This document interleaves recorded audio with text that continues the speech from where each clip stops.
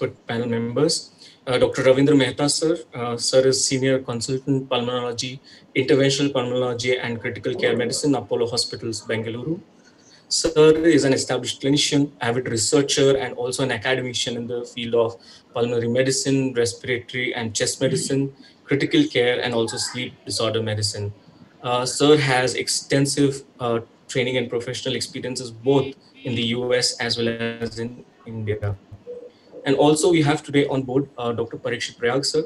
Sir is consultant infectious disease, transplant and immunocompromised infectious disease, Dinanath Mangeshkar Hospitals and Research Center, Pune. Dr. Prayag, sir, is a renowned and trained in transplant infectious disease consultant in the country. He has a rich experience in infectious disease management, both here in India and also in the US as well. And Dr. Prachi Sathe, ma'am, we have our next expert panelist. Ma'am is director of the of the ICU at Ruby Hall Clinic, and she's also consulting physician at Pune. Ma'am is trained in the UK on international fellowship from Royal College of Physicians, Edinburgh, in critical care medicine, and ma'am also has a very rich history of treating such critical cases, managing such critical cases. She's also an avid researcher and has a lot of publications, and she's also trained and honed young upcoming minds in the field of medicine. We are really honored to have you all on field. I welcome you, Parikshit Prayag sir, Prachi Sathe ma'am. Really honored to have you on the forum today. Thank you so much for joining us. Dr. Ravindra Mehta sir will join us a few minutes later in, but I request the audience to stay in because we'll be starting the sessions now. Dr. Prachi Sathe ma'am will be the moderator for today. Thank you, ma'am. Ma'am will actually take through the entire session, and also she will be the moderator for the panel discussion. Parikshit Prayag sir will be presenting a case of COVID-19 patient treated with Remdesivir, and also Dr. Ravindra Mehta sir will be presenting on some real-world evidence on the use of Remdesivir in COVID-19 patients. And both Dr. Parikshit Prayag sir and Ravindra Mehta sir will be the panelists during the panel discussion that we have. The Q&A session will run at the last, as I have mentioned before, and I request the audience to put in your questions on the Q&A icon. You can also share your opinion and your comments if you have any. And with this, I would now request Prachi ma'am to please take over the session, ma'am. Uh, Over to you, ma'am. Thank you. Thank you. Thank you very much, Dr. Sunny, and I thank Mailan for organizing this interesting meeting. I bring you greetings for festive season. Recently, we have had Dashera. Most of the times, we celebrate Dashera by starting new things. But this was a very unique Dashera when we started closing down the ICUs for COVID. So it was really a good feeling, and we are generally coming out of this unprecedented times of COVID. The whole world went through in 2020 through this unprecedented times, but more so the medical fraternity, because we have only been trying to solve the questions for last 8 to 9 months, because we were facing an unknown disease. We were facing unknown pathophysiology. We did not know how the disease was behaving. And there were no known drugs to start with. Points of this COVID pandemic. We were lucky in India to be a little later on the timeline. That is why probably we were able to learn from the experience of rest of the world, the Western countries. So this advantage really came to us as a benefit or an advantage. By that time, repurposing of the drugs had started because there were no known drugs. Many drugs came with promise but disappeared also equally soon. For example, HCQS also we know the stories. This repurposing of drugs, of course, gave us a lot of insight, at least into what does not work. And gradually came Remdesivir. It got tested in the past on RNA viruses, and that is why, with some experience of SARS and MERS, etc., it started showing some promises in the given pandemic of COVID, and then started many trials. As was mentioned by Dr. Sani, actually, there has been thousands, lakhs of articles which have got published on some other evidence, and to make sense out of all that is a very, very big task for an academician or for a practicing physician for that matter. But based on whatever data was there, FDA ultimately approved Remdesivir in the month of May 2020 for the use in COVID.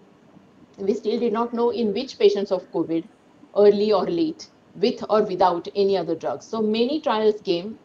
Of course, these trials, which came in huge numbers, most of them are not of very good quality because the scenario kept on changing. There were changing combinations of drugs. There were changing times during which the drugs got started. So every trial could not compare apple to apple or oranges to oranges. So the data collection was huge, but it was inadequate or not of really good quality. But still, despite that, some proof started coming forward, showing us the usefulness of Remdesivir, at least a tendency towards the use of Remdesivir. So we still have lots of unanswered questions from whatever available data, whether Remdesivir and placebo can be compared, and is there definite evidence of advantage, whether 5 days or 10 days of Remdesivir is good, whether early or late in the disease, that is at the beginning or the beginning of second week, it is good to use the antiviral drugs. The Solidarity trial compiled a lot of data, and what is that data, how I can apply it to my own patient when I'm treating in my hospital. The outcomes, which were primary and secondary endpoints in Remdesivir studies, do they actually guide us in our current scenario or practical use? And what are the side effects of Remdesivir and what precautions we should take, especially while treating patients who have deranged renal function, deranged liver function, or pregnant women? And whether use of Remdesivir is going to reduce the post-COVID complications like fibrosis or delayed fatigue. So let us hope there is no second wave in India, but if at all, we should be quite wise about the use of Remdesivir in that scenario. So let us have an interesting session I'm looking forward to this evening regarding Remdesivir. So I think the first session is going to be conducted by Dr. Parikshit Prayag, who is going to present an interesting case. I can hand it over to Dr. Parikshit.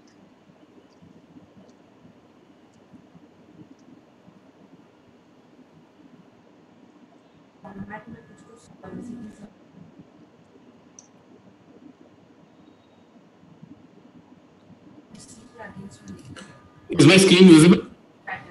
Yes, sir. We can see the screen. Okay.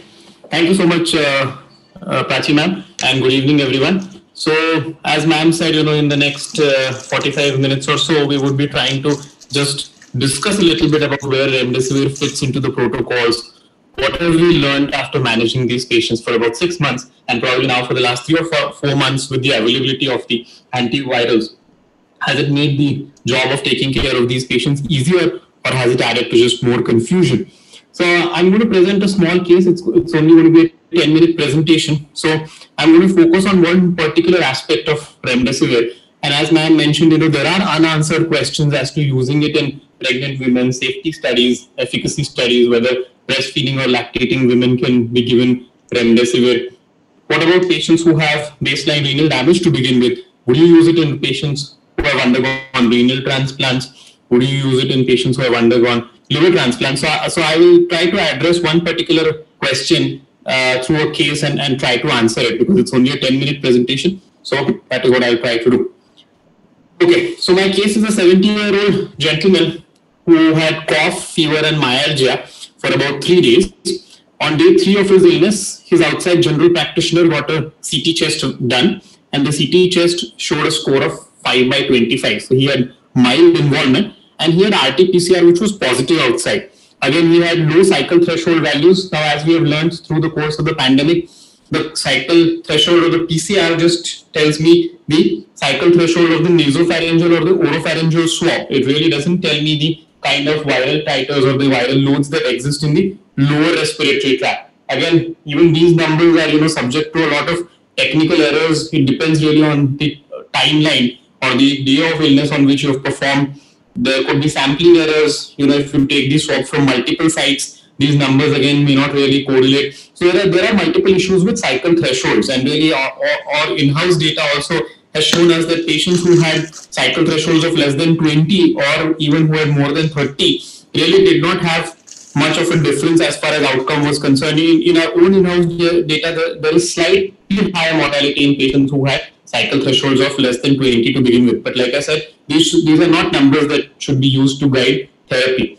But anyway, so he at the outset he had a fairly high viral load in his nasopharyngeal swab. That's all that we can say with these numbers. Again, when he got his markers done outside, he had a CRP of 23, which was slightly high. Usually, most labs will have their numbers as between 0 and 6 as the normal numbers. So he was started on steroids. Again, this is a controversial thing whether we should give steroids to patients based on their CRPs. Marla Keller, again from Montefiore, has done some work on this, and she recommends that, she has shown us that patients who have higher CRPs may benefit with early steroids. Personally, I don't do that. But one thing is for sure, if patients are not hypox and if patients do not elevate markers, then probably steroids do more harm than good. So with this modest rising CRP, he was actually started on steroids outside. He got steroids for about 3 days and then became hypoxic. At which point of time they repeated a CT of the chest and the score had gone up from 5 by 25 to 15 by 25. So he had gone into the moderate to severe category. Usually 16 to 25 is the severe category. And then he was transferred to us in Dinanath Mangeshkar Hospital. Okay. But so these kind of reflect his CT changes. So when we started, he had a score of 5 by 25 and had gone up to 15 by 25. So clearly this was a patient who had probably seen increased viral replication and more involvement of the lower respiratory tract. Whether steroids had something to do with it is conjectural, but probably yes, because he was started on steroids when really there wasn't a great indication to start him on steroids, and probably that accelerated the viral replicative phase and led to more lower respiratory involvement. Interestingly, he had a creatinine of 2.5 and his baseline creatinine was normal about 3 months back. He had a slightly high potassium level, and probably clinically we suspected direct renal involvement with COVID, probably something like a type 4 RTA or a hyperkalemic renal tubular acidosis kind of a picture, as we all know that the kidneys do have a fair number of ACE receptors. So he did have, probably had COVID related direct kidney injury. His calculated GFR was 25. So he was a 70-year-old gentleman with a creatinine of 2.5. So his calculated GFR was 25, just below the recommended threshold for using Remdesivir. His LFTs were normal at that point of time. CRP, as I mentioned, hadn't really crept up in 3 days. It had almost remained the same. Ferritin wasn't very high at that point of time. IL-6 was 29. So by the time he got to us on day 6, he required 4 liters of oxygen and had already received steroids for about 3 days. So really the big question at that point of time was, what was the pathophysiology of his hypoxia? Of course, it was too early in the course for us to suspect secondary bacterial or fungal infections. We got an echo that was normal, did not really have any signs of myocarditis, did not really have any signs of cardiac involvement. So really the only differential was whether he was brewing up an early cytokine storm versus whether this was direct viral mediated alveolar damage. Probably with these kind of markers, so the CRP not going up, ferritin being fairly under control, and with him receiving 3 days of steroids and with him being early in the course of the illness, remember his worsening was from day 3 to day 6, probably we had to put our money on direct viral worsening and viral mediated alveolar damage. So really the question that was before us was that should we give this patient antivirals at that point of time, and with a reasonable certainty that his worsening is probably directly related to the virus at that point of time. Again, the option at that point was Remdesivir. So the question was, for a patient in whom you really think that there is direct viral worsening, should you give Remdesivir when he has a GFR of 25? So let me try and answer this question and try and answer that how fixated should we be over this GFR cutoff of 30. So how does Remdesivir work? Prachi ma'am mentioned briefly that Remdesivir is an RNA viral inhibitor, so it does terminate the RNA synthesis of the virus. Originally, it was a drug which was sort of marketed in the Ebola epidemic to take care of RNA. It is not specific COVID drug, but it is a general RNA virus inhibitor. So really the question is, how nephrotoxic is Remdesivir? So let me try and answer this question because that's relevant to my patient and that's relevant to whether I'll give someone who has a GFR of 25, whether I'll give him Remdesivir. So let me try and answer this question by answering two aspects: how nephrotoxic is remdesivir and how nephrotoxic is cyclodextrin. So we all know that remdesivir has a vehicle which is known as cyclodextrin, similar to IV voriconazole. Remdesivir is formulated in a vehicle known as cyclodextrin. Now, remdesivir is usually unstable in the hepatic environment, so we will never have an oral form of remdesivir. So we'll always have IV remdesivir because it is not able to bypass the first pass metabolism. So with this vehicle which is known as cyclodextrin, which is also the same vehicle that we use in IV voriconazole, how much nephrotoxicity does that contribute to? So really, if you split that up, remdesivir by itself is not very nephrotoxic. So if you see toxicology studies in animal models, they have shown us that, at usual doses of 5 milligrams per day, 5 milligrams per kg per day, or 10 milligrams per kg, or 20 milligrams per kg for 7 days, really the risk of acute kidney injury or acute tubular necrosis is not very high.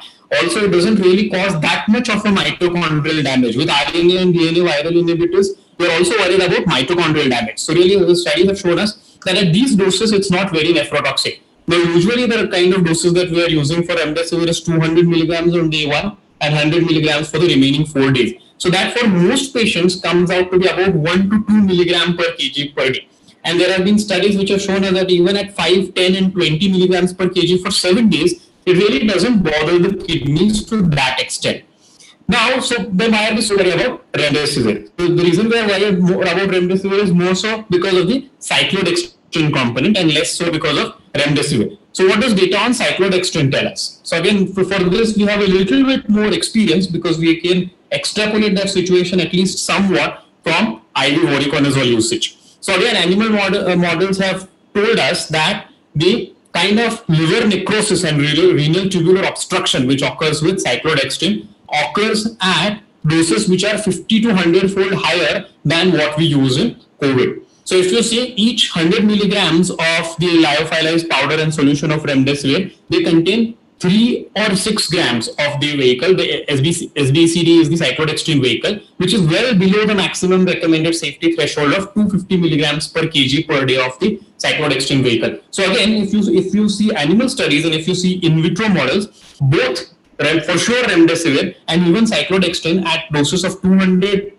on the first day and 100 for the remaining 4 days are really not expected to be that nephrotoxic. Now the problem comes if someone has elevated renal numbers, then we are worried about accumulation of cyclodextrin. There is no doubt that we are worried about accumulation of cyclodextrin. It may not itself be very nephrotoxic in that situation, but we are worried about accumulation of cyclodextrin. Now, if cyclodextrin accumulates, then there can be hepatic necrosis. There can also be CNS derangements. Patients can have seizures. That is what can be seen with cyclodextrin accumulation, and that is what we really need to be careful about.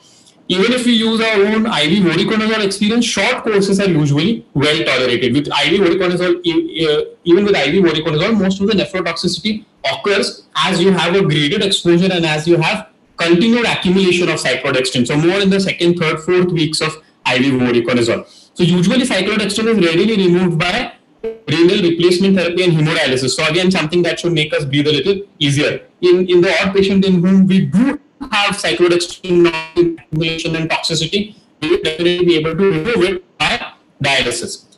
But having said that, it is extremely important to monitor creatinine and LFTs daily in these patients. And the reason is that a little bit of cyclodextrin accumulation. So if you have someone who has baseline deranged kidneys, even to a certain extent, and even if there is some baseline liver damage to a certain extent, then that is the patient in whom this is more likely to be problematic, because what can happen is cyclodextrin can accumulate, of course. It can accumulate a little bit more with the renal impairment, and with a baseline liver that's not perfect, it can lead to even more hepatic necrosis. So the dual affected patients who have both baseline deranged kidneys and liver numbers, these are the ones that I'm particularly worried about when it comes to remdesivir. If someone like him, in whom we know that the patient doesn't have bad kidneys to begin with, he had a transient elevation in the creatinine, or probably has had an acute renal damage with COVID, which is very likely to be reversible, and has an underlying perfect liver, and therefore probably can afford a little bit of cyclodextrin accumulation, I will not be terribly worried.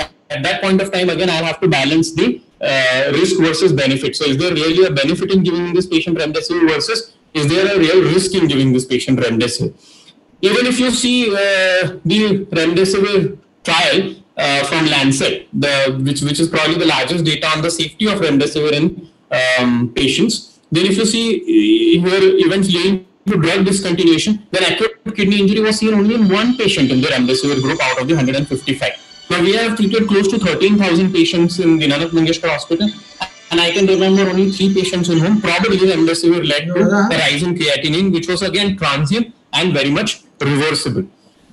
Again, whether remdesivir increases the risk of acute kidney injury, this is a recent systematic review and meta-analysis which is yet to be published, so it is not peer-reviewed, I must say, like a lot of other COVID evidence. And again, if you see the p-values, or it really doesn't seem to suggest a tremendous risk of nephrotoxicity with remdesivir. So again, in summary, it's a very short presentation, but in summary, I'm not at all trying to say that you should give remdesivir to patients who have renal damage. But the only thing is that, a GFR of 30 should not be set in stone. A lot of my colleagues in Stanford are actually using a GFR cutoff of 20. So although the manufacturer label does mention a GFR cutoff of 30, we have to interpret that in the clinical context. So let's say I have a patient in whom I am fairly certain that this is direct viral damage. He's early in the course of the illness. I think that clinically he will benefit with remdesivir. Is worsening, and again worsening because of direct viral damage. And on the other hand, I think that he has a very transient acute kidney injury,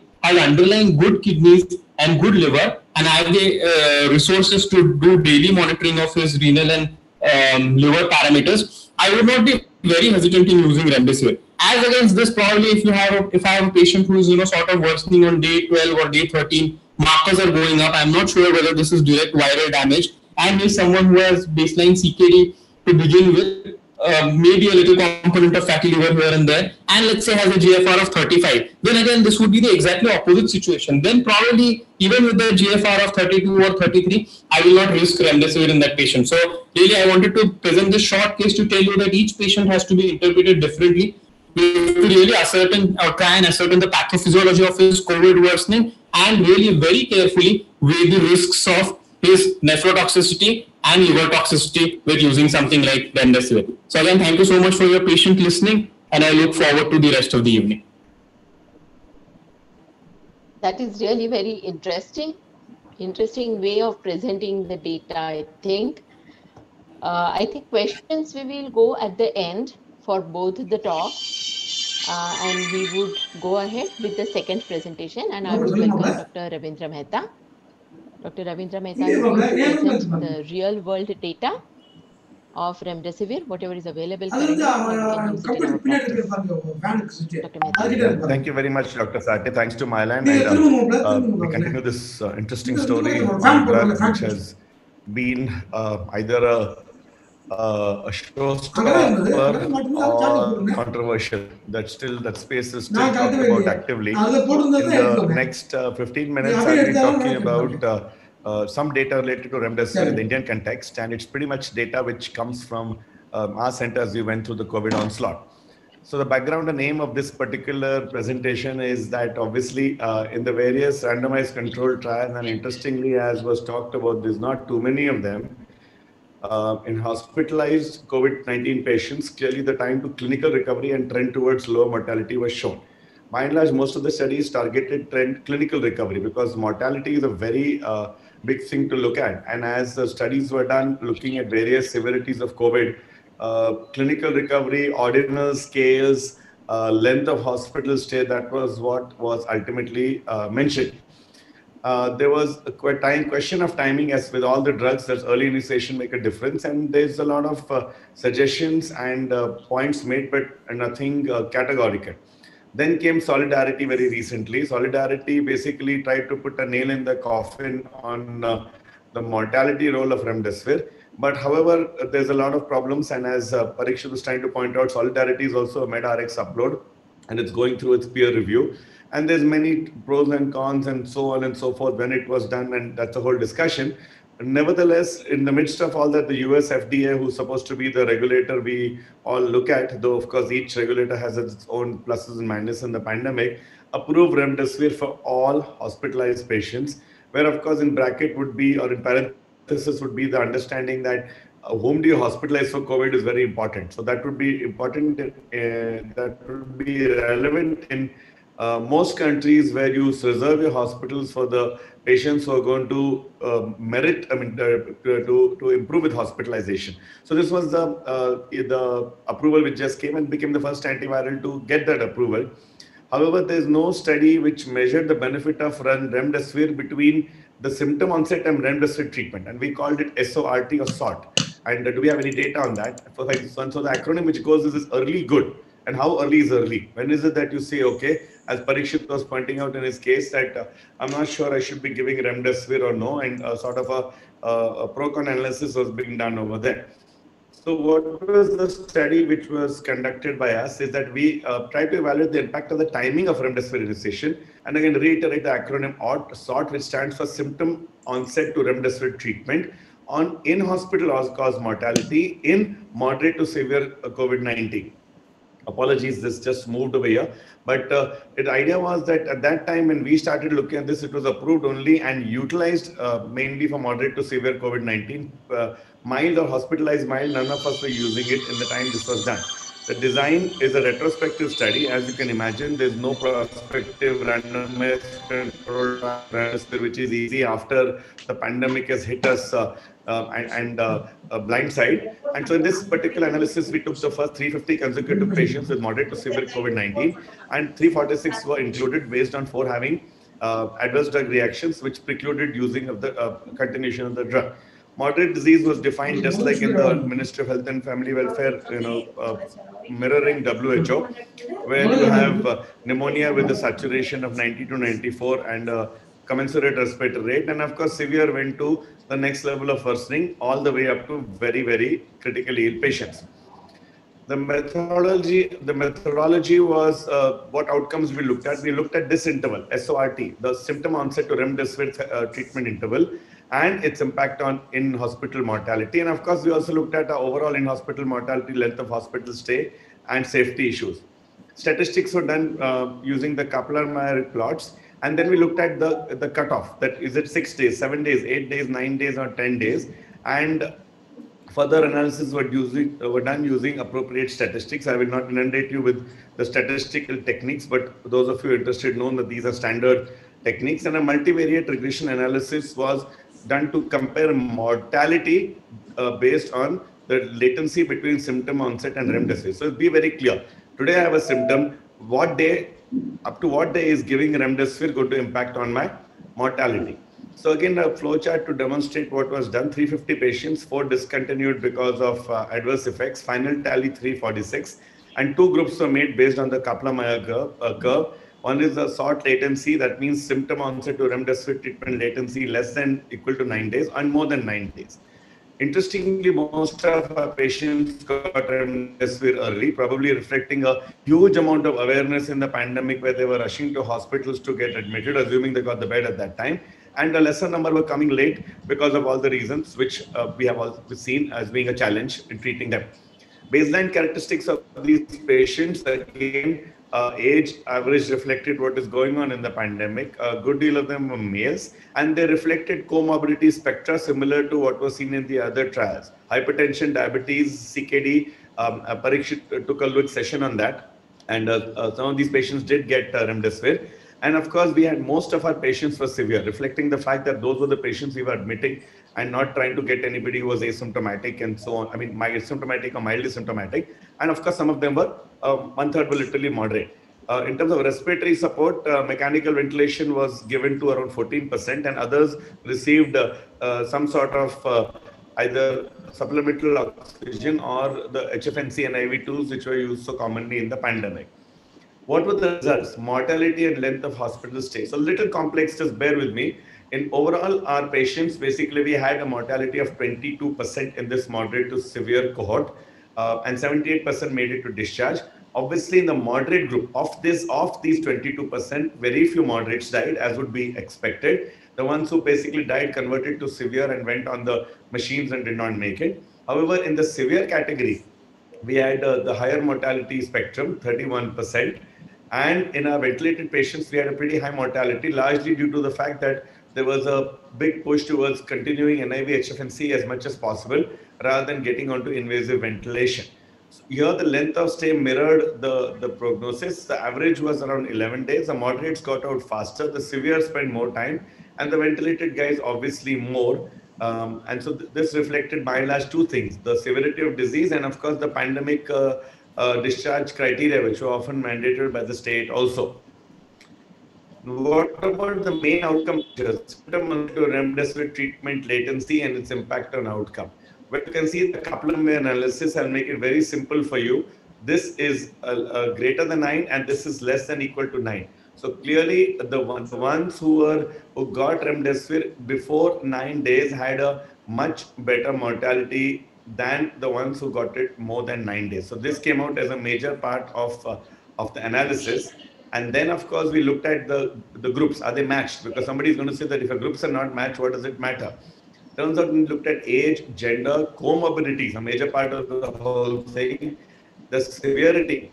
All were decently matched. The p values are pretty similar, but clearly in the group less than 9 days, the ones who were discharged were significantly more than the ones who did not make it. So the length of hospital stay obviously was not very different.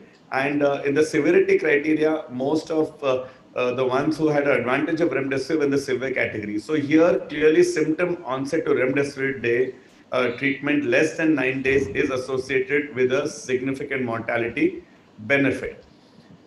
What about the forest plot? So, again, apologies for those of you who don't really love statistics. I'll make it very simple. Here you can see less than 9 days and more than 9 days. So whatever's to the left of the graph is good stuff, and whatever's in the center doesn't matter. So here in the severe subgroup, if you got remdesivir less than 9 days from symptom onset, please note it is symptom onset and not diagnosis onset. So you have to actually ask about symptom onset. These guys had a mortality benefit compared to those who got it later. In the moderate, it did not matter, but understand we had only 3 moderate deaths, so it's not going to reflect in that in a big way. In the mechanically ventilated population also, it was marginal.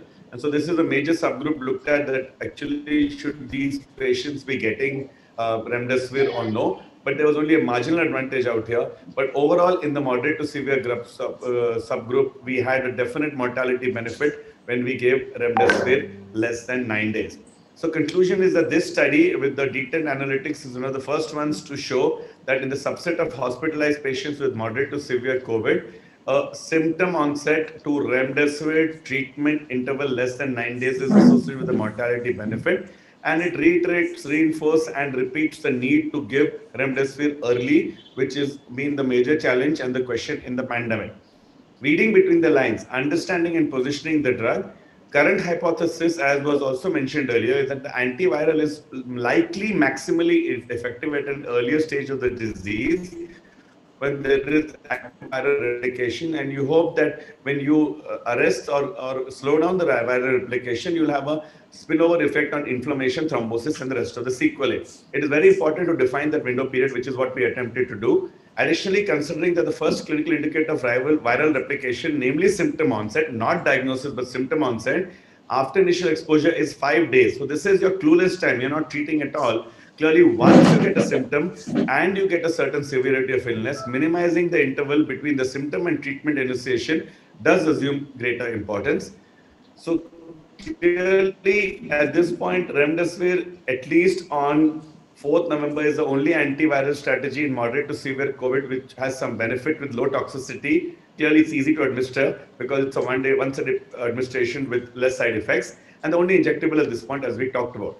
The major question in literature, which is confusing and has been given mixed signals, is when and who is to give the key. And that's why I think solidarity has been a little off, because many lumper sort of study. You take 4 drugs, you put everything out there. It's an early stage of the pandemic, and you ask people to give minimal upload, and then you say mortality and try to rule out a drug. So those of us who only like to read abstracts and not go through the fine print, we will say it's not useful. That's the press equivalent. That means the press who tries to say this is not there. But otherwise, if you go into practice and you look at the data, obviously you'll have different conclusions, as we are trying to corroborate now.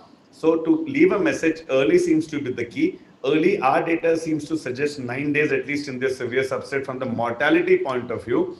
And obviously, when you look at other outcomes, and I started my talk, I mentioned that, such as clinical recovery and length of hospital stay, they're more reasonable for the moderate groups and the mild with comorbidities whom you hospitalize. So that I think is there, because there you'll never find a mortality advantage. There you'll only be able to look at these particular endpoints. When it comes to mechanical ventilation, I'm not put in the slide. It seems to be that if you get early mechanically ventilated, which means that you are a severe subset with a combination of viremia and an inflammatory syndrome, then the drug may have a role. But later down the line, when patients slip through the cracks and to fail oxygen and HFNC and get mechanically ventilated, it's quite likely remdesivir will not have much of a role to play at that point. So with this, we complete our analysis over here. Clearly, the remdesivir story will continue to resolve.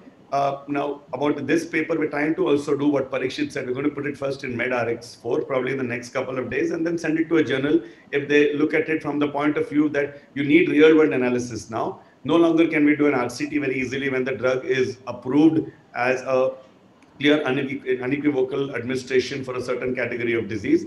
So we'll have to look at it carefully now and weigh both the available data and clinical experience to continue using in the pandemic, first wave, second wave, third wave, whatever the case may be. Thank you very much for the attention. I'll stop sharing my screen now. Yeah, thank you. Thank you very much, Dr. Mehta. You have done a commendable job to collect so much of data and analyze it that fast. So very interesting, even though it does still remain, leaves us with certain questions. So I think we will go towards panel discussion, and there are certain questions and answers which are coming up, and even I would like to set the ball rolling. So you answered the question through your study, Dr. Mehta, that earlier the better. But obviously, the viral replication, as Dr. Parikshit might say, is maximum during the beginning of second week. Similarly, cytokine storm also is maximum at the beginning of the second week. So what would be the right time to start according to you, Dr. Parikshit? Well, if you see the pathophysiology of the virus itself, it is like any other virus. It's going to involve the upper respiratory tract, then try and go down into the lungs. Then the virus is going to attach. This is a little different for COVID. It's going to try and damage the epithelium as well as the endothelium, and that is what is going to set the process of alveolar damage.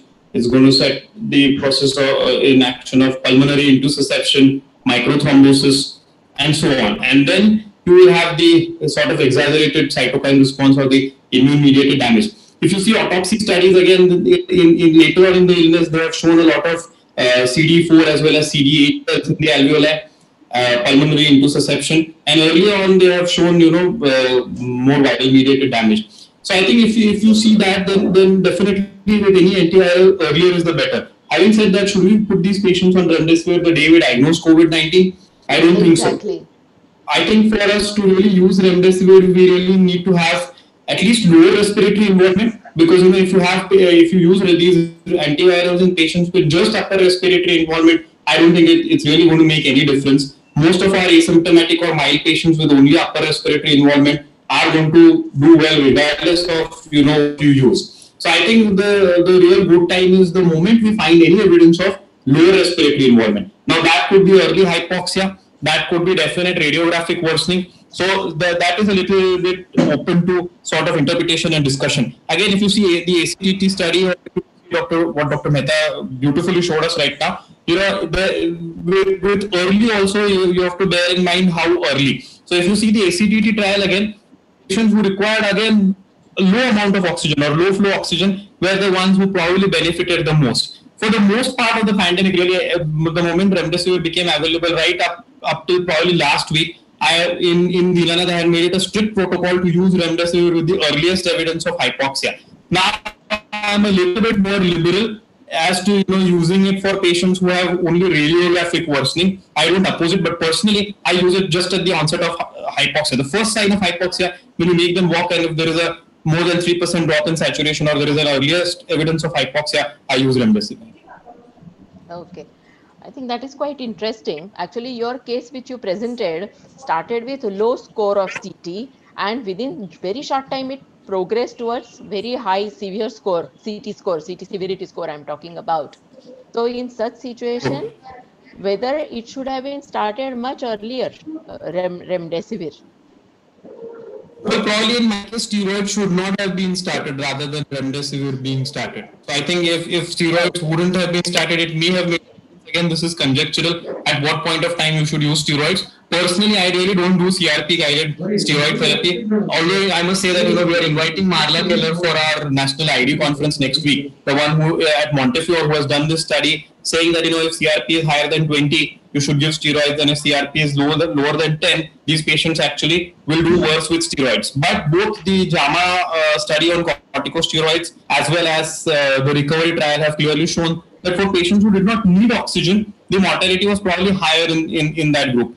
We have to also take into account our situation here in India with early steroid usage, because as you will both agree with me that in the ICU especially we are seeing tremendous amount of Acinetobacter, Klebsiella and Aspergillus. So really early steroids in India has to be taken with a pinch of salt and not extrapolated from foreign studies. I am a believer of using steroids with the earliest evidence of hypoxia and using direct antivirals with the earliest evidence of hypoxia. I am really not using any antivirals for very mild disease or asymptomatic.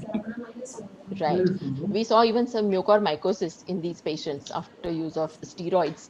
But then when you are using remdesivir, I think we should use properly indicated cases with steroids. Dr. Mehta, I would like to ask you one question. In your study, what was the duration of remdesivir used? Yeah, so by and large, it's a very good question. And so in the upload we're doing, we put a clear disclaimer that our study was not geared up towards looking at the 5 to 10 day question. So I think your question basically mirrors the general question in literature, 5 days or 10 days. That was that study by a gentleman called Spinner, which actually tried to look at 5 to 10 days. And they said that there is no global advantage of 5 to 10 days, but then they put a subgroup analysis saying that in the subgroup of mechanically ventilated patients, 10 days had an advantage. So they left a little tail confusion when you look at the details of what is there. In our cohort, we used it for 5 days for most people who improved. However, patients who did not completely improve, it was used longer. We were not in a position to exactly capture which was 5, which was 10. So we've tried to keep it out of that realm. But our practice at this point is to use 5 days for most people and 10 days sparingly on a case-to-case basis for people where they have come early, they're still within the 10-day window. There is a suspicion of viral activity and unusual inflammatory activity. And a lot of it is the treating consultant believes that it should be continued for a while. On the other hand, now this is a very personal thing. If they go on the ventilator after a while on remdesivir, we have found that it doesn't make any difference at all. So a later ventilating strategy after limited success, no success, NIV, HFNC, we don't tend to continue beyond 5 days. So currently, all guidelines are going to say 5 days with a sparing 10 very extended protocol and a little thing in your mind that if they come with early mechanical ventilation, they may benefit with 10 days. Right. See, it is intuitively that happens in India that if the severe infection, antibiotics go on and on for a long time. I think something very similar that if patient is in very severe condition and is not improving after 5 days of remdesivir, we generally tend to continue it for 10 days or extended periods. But the trials have clearly shown that there is not much difference in 5 days or 10 days duration. And there was a lot of hue and cry even in Indian press that remdesivir is being used indiscriminately in Indian scenario and not in indicated patients. So I think it is for all of us to learn that 5 days is good enough period. And we must give that message to all our listeners. So India boasts the death rates to be low as compared to the Western world. So do you both agree to that, and what could be the reason you feel? And does Parikshit, you remdesivir or have me to do first? anything? Because Well, remdesivir became available to us in earlier phase as far as the progression of pandemic in India is concerned. So well, does all this data correlate? First thing is that where we have to ask ourselves with a lot of humble pie that is our data absolutely accurate? That is, has every part of this massive country of 1.2 billion, from the best urban areas to the least, to the most rural areas, given us accurate data. And then that would decide that. Otherwise, it's a moot point. And, frankly, we don't know that particular answer. A lot of questions on you died of COVID, with COVID, COVID related deaths, what has been going on, home COVID deaths, many things have been talked about. So we don't know that.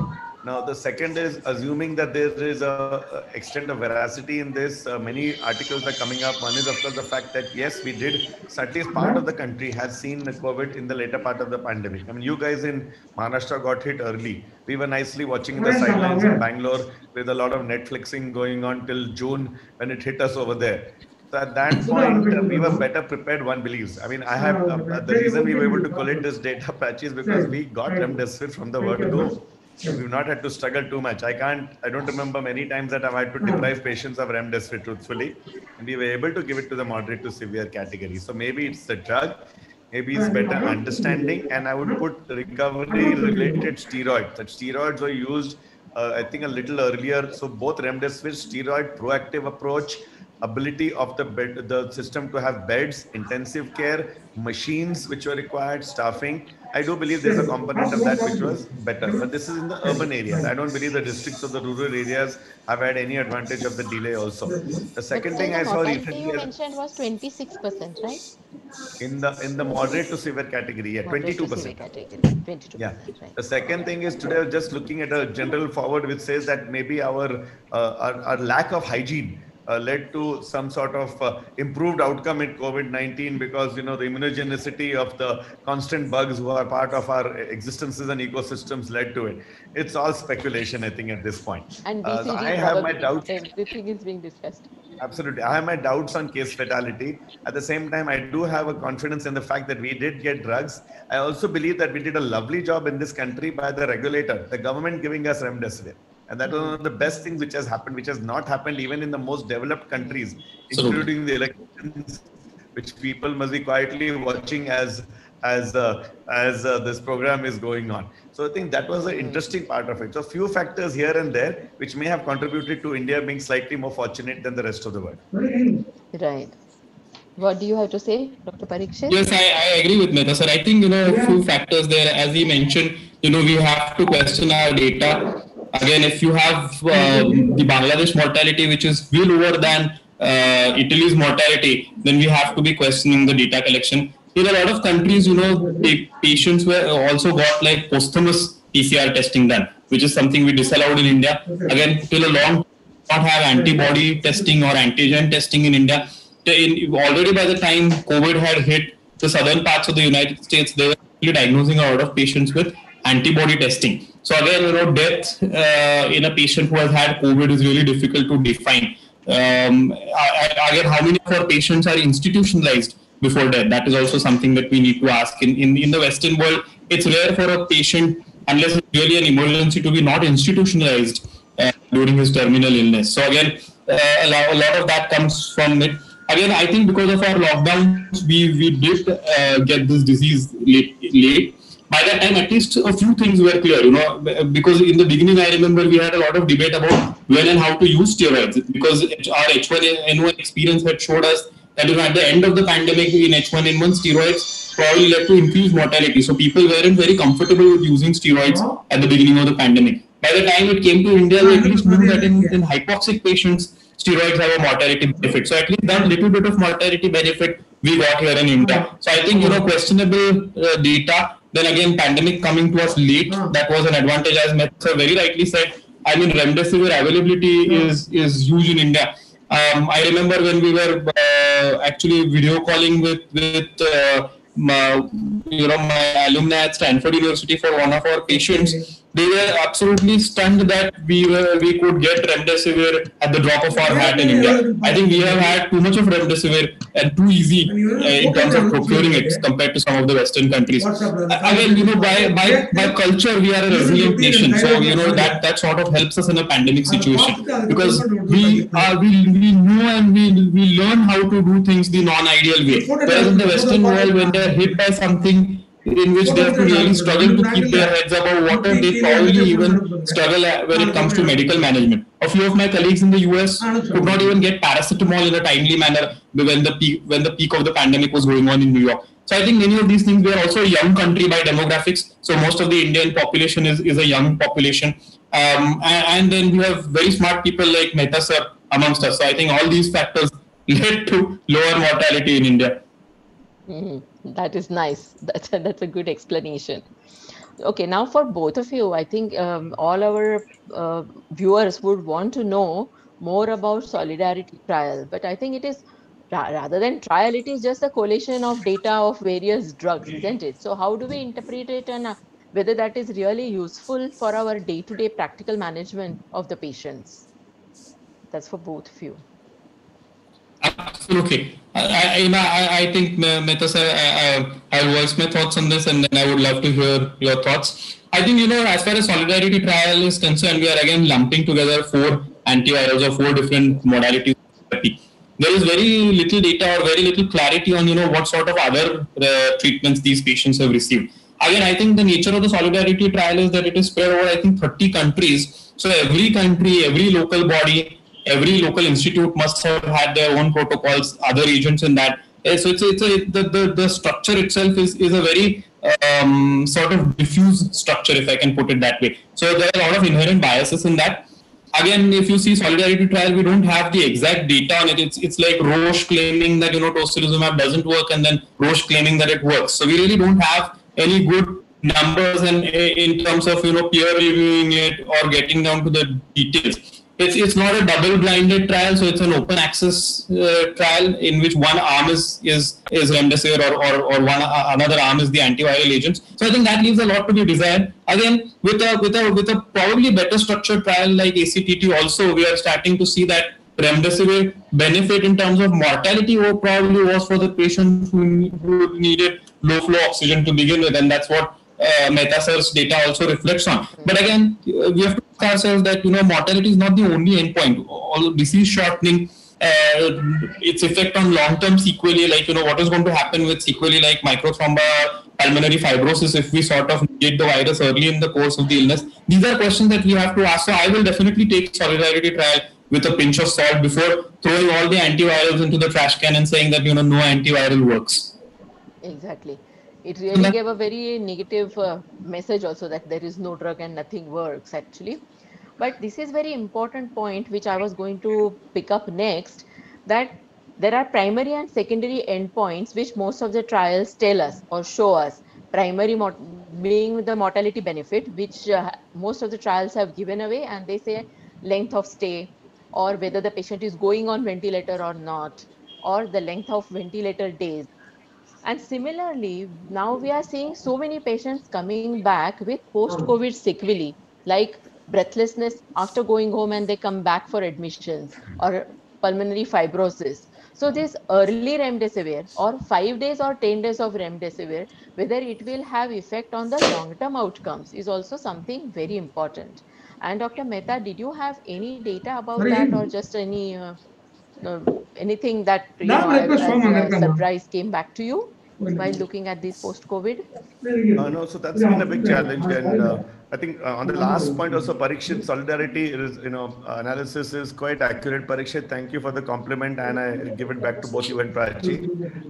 The first of us, and the second thing is solidarity. Just like the output we are going to make is a MedRx thing right now. It has to go through peer review, and I'm sure very, very bright reviewers are trying to plug holes in it with all the things which Parikshit talked about. It was tweeted the maximum, a very lumper sort of concept. And let's also add one thing, that was very minimalistic upload, because the pandemic had hit everybody. It was going March to June, and literally the Italian prime minister's crying and looking at the mortalities at that time. They just had to upload very, very minimalistic stuff. So many things out there, and as we pointing out, they have not looked at early versus late. I mean, let's face it, early part, it's virus. As you're trying to ask the question, it's early part, it's virus. Somewhere comes inflammation.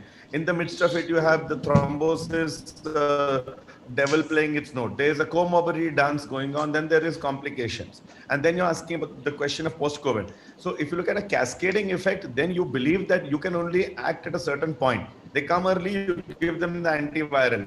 They come later, the steroid works better. So this is what it's right now. Now we all of us, I think, naively believe that A leads to B. So if you give the right antiviral, anti-steroid or cocktail, so to say, you're hoping that you're nipping this entire COVID process, its sequelae and its long-term consequences in the bud. So at least the serious ones don't come back. So this has been the faith. Again, it's faith at this point. I don't think we'll ever be able to answer that. On a practical note, yes, we do see patients come back with that fever later. After 9-10 days and so on, and we all are wondering whether that 5 days was enough or 10 days would be required of remdesivir to bring your old question back in the picture. We see that they have fewer lymphocytes out there. Their CT, which Parikshit has touched on, is a little low, so there is some viral load after 10 days also. Why is it still there? And then you start looking at the fact that you're trying to look at a lumper model of remdesivir, that this much works for everybody and so on and so forth. Probably doesn't. So again, one believes that a proactive antiviral, anti-inflammatory strategy will impact on post-COVID sequelae. Do I have proof? No. It is just a belief and speculation. Right. Actually, there was one more observation when we treated so many patients in ICU or step down or high dependency unit, for example. Some patients who had rheumatological disorders underlying, they actually had better outcomes because maybe the cytokine storm or severe inflammatory storm was less. So do you have any of such experience, or what was your experience in connective tissue disorders?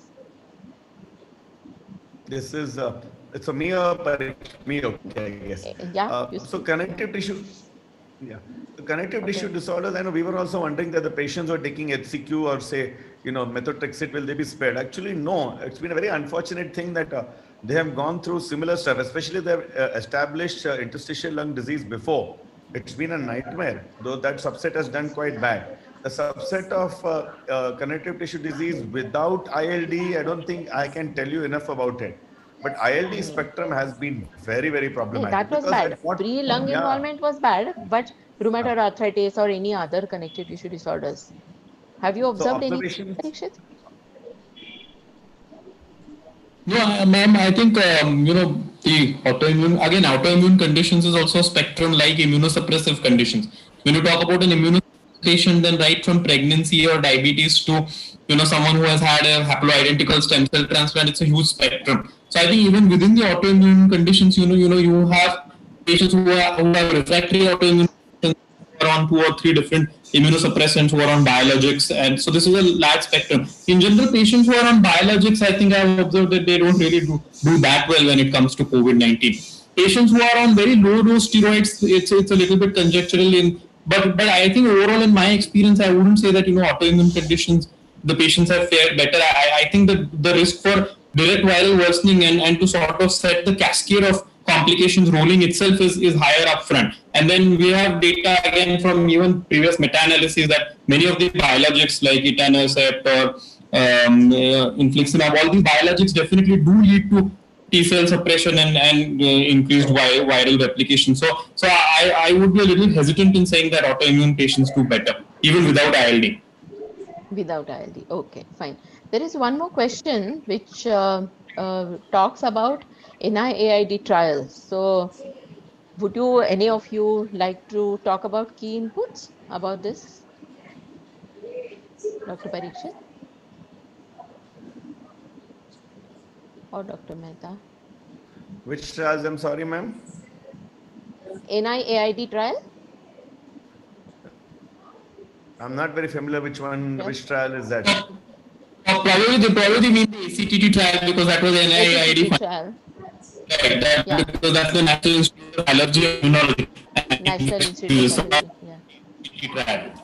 Right. So again, the ACTT trial, if you see like the interim analysis, it showed us that there is shortening of disease, especially for patients who have an ordinal scale of low dose oxygen requirement, HFNO or mechanical ventilation, and not so much for patients who don't need oxygen. When the full analysis came out of more than 1,000 patients, again we know at this point of time remdesivir does help in the select patients to sort of hasten the interval of the disease, which means that their disease progression is probably halted and their time to discharge is improved. Mortality benefit, again, there was only slight and it was only observed in patients who require low flow oxygen. So by the time, again, as Mehta sir mentioned, by the time these patients are on NIV, HFNO, invasive ventilation, whether it's the virus or whether it's the cytokine-related injury, the alveolar injury has already taken place. So which probably in the phase of alveolar necrosis and apoptosis, and can be done by using a direct antiviral agent. So again, I think the key takeaways are that using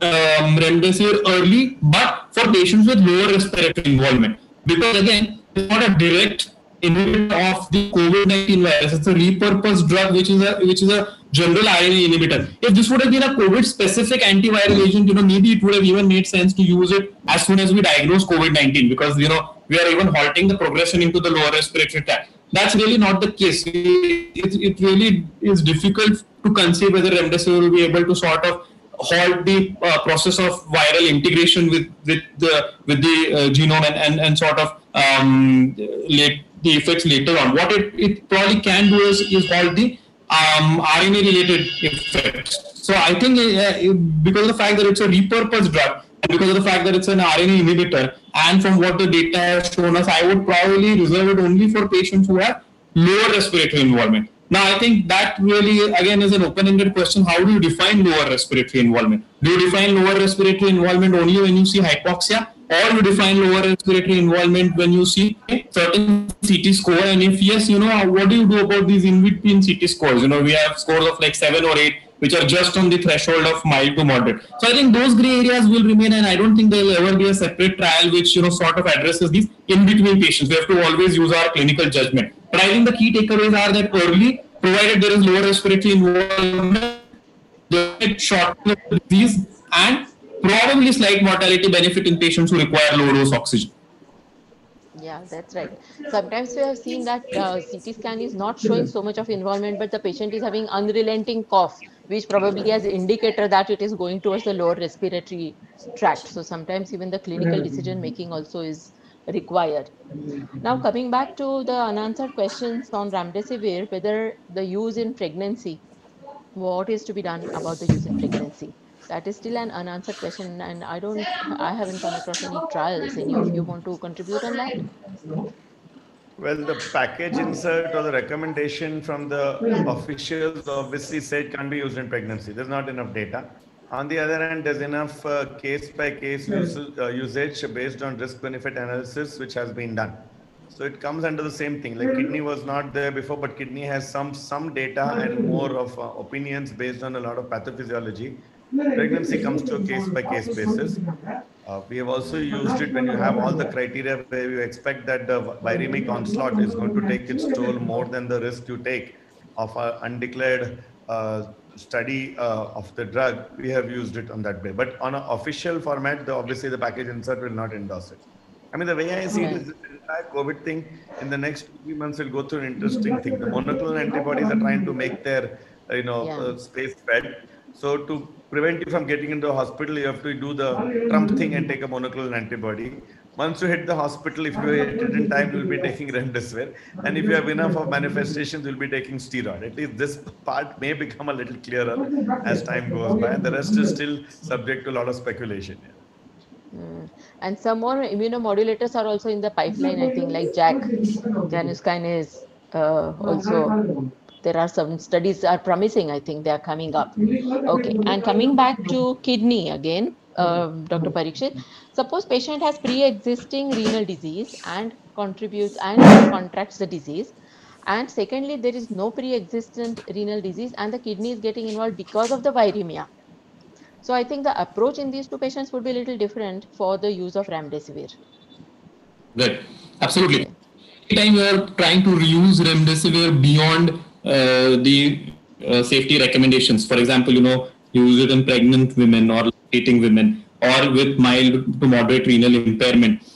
Really, we have to ask ourselves the question is the harm going to be more or is the benefit going to be more? So I think in those patients, my threshold for using remdesivir will definitely be higher. For example, if I have a patient with kidney injury and he has CT involvement with COVID, which is pretty significant, but at that point of time, he's not hypoxic, I will probably wait because I don't know how much I'm going to gain by using remdesivir and as against that, the harm that I'm going to cause by using remdesivir. In the patient that I showed you, in which I have a reasonable confidence pathophysiologically that it is direct viral worsening, and he is definitely worsening in terms of his oxygen requirement. It's also the right window to give him remdesivir when the pulmonary damage is setting in, but has not progressed to an irreversible limit. At that point of time, if I really feel that the benefit of giving him remdesivir is more, then I wouldn't sort of stick to a GFR cutoff of 30. That is the point I was trying to make in the case. Definitely, if I have a patient with a CT score of let's say 15 who is not hypoxic but has a GFR of 23 or 24, I'm not going to be using remdesivir in that patient because probably I can afford to wait, and there is not much benefit and potential harm. But as I mentioned, with the safety analysis and at least with the in vitro studies, the kind of dosage of remdesivir that we are using and the kind of dosage of cytotoxin that we are using is not tremendously nephrotoxic. So again, if you have a patient who has direct viral mediated renal damage, who has baseline good kidneys but has direct viral mediated renal damage, and again he's in the right zone, I wouldn't get hung up on that number of 30 as far as the GFR is concerned. So I think it has to be a very careful risk versus benefit analysis for that patient, and also trying to understand the pathophysiology without throwing in remdesivir blindly. Again, patients who have good livers to begin with and who have good kidneys to begin with really do not have much of a risk as far as remdesivir is concerned. Remdesivir is not like giving someone conventional amphotericin that there is a 50% chance that you are going to fry the kidneys. It's not at all that kind of a situation. So that's why we have to sort of stop and ask ourselves: is the benefit bigger or is the harm bigger? Right. So ultimately, to take home message, we are basically relying on lower respiratory involvement and the earliest hypoxemia setting in, but we are not talking about any inflammatory markers to indicate when there is no hypoxia, but the inflammatory markers are higher. We are still not going ahead with remdesivir or steroid or combination. Is that right? Both of you? Yeah, I think again, using markers to gauge the extent of direct viral damage is not an exact science, because ferritin Inflammation. sort of activated by a viral infection. So viral infection will activate the IL-6 ferritin pathway. A bacterial infection is probably going to more specifically activate the interleukin 1 beta CRP pathway. But again, it's not an exact science. We have known from experience that CRP can be delayed. Again, ferritin may not rise to a certain extent in some of the patients. Again, you have baseline iron deficiencies, you have baseline hyperinflammatory states in some patients, which again sort of muddy the picture. Marker guided use of antivirals is definitely something I will not recommend. We really don't have any pathophysiological or patient data on that front. Marker guided steroid usage is a little bit more controversial. As I mentioned, Marla Keller from Montefiore, close to where Dr. Mehta has worked, she has shown us that the CRP guided steroids can be beneficial. I'm not entirely yet convinced by that, and I don't do it. I wait for the patient to at least become mildly hypoxic before he turns before using steroids, especially in Indian settings. I mean, we have had 45 patients of culture proven pulmonary aspergillosis in our setup. So before really using the CRP guided steroids, I am a little bit more hesitant. But again, like I said, that's really open to a little bit more debate. Definitely, I wouldn't recommend steroids for patients who have baseline low markers, and definitely I wouldn't recommend antivirals guided by inflammatory markers. Dr. Mehta, your take on that? Yeah, I think I agree, because basically the whole idea of trying to give a number and give the number as a trigger to start a potent agent is got its own limitations. And it's very simple to try and take the science to that sort of I would hate to use the word a dumping level, but it doesn't work that way. And we're seeing this constant variation where CRP is not going the same direction as ferritin, and there's a leftover ferritin when the patient's doing well, and there's a D-dimer which insists on not getting better, and so on and so forth. So each one's, I like to call it the veto component: viral, inflammatory, thrombotic, and other. That component is quite challenging. So I think to put it into one cookie cutter model may not be accurate. It's attractive. It's very nice. You love this thing. Give me an IL-6 number, I'll give tocilizumab. Give me a CRP, I'll give steroid. Give me a lymphocyte count, I'll give this drug, and so on. But it probably won't work that way.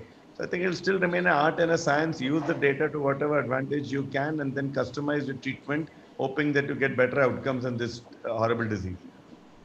I think that sort of approach can work at the primary care level, wherein we are trying to get everyone at least to a basic level of therapy. When we are working in tertiary or quaternary settings, when we have access to these daily markers, when we have access to so many things, I think we shouldn't really have that sort of a cookie cutter approach. I think that can work at primary care center in rural areas, wherein we tell them that if the patient really turns hypoxic, that moment you start steroids. But I think in more sophisticated centers, we have the ability and the means to practice much better medicine.